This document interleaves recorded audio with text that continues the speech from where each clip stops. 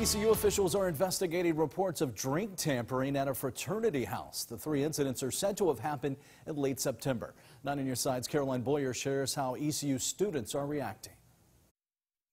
Captain Chris Sutton says ECU police received reports from a third party of drink tampering at Theta Chi fraternity.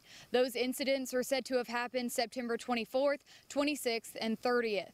Nowadays, girls worry about that sort of thing, so we've always been aware of it. University officials sent out an alert Wednesday evening. We just got an ECU alert about it, so it came through in an email to all of the students. Students say they aren't shocked by the news. We're not really surprised about it. Definitely disappointed, but also, again, like she said, not surprised that much by it. But they were surprised this might be happening on their campus. I know that's a thing that happens, so I'm aware of it, but I didn't know it was happening here. Female students say this incident will make them more aware when accepting a drink, and that's exactly the advice ECU Police Captain Chris Sutton has for students. Be very aware of what you are given or consuming from a beverage or from a food product standpoint. Especially with Halloween right around the corner. If you don't see somebody open it and pour it, then you shouldn't take it. Sutton says he can't remember a time this has happened at ECU.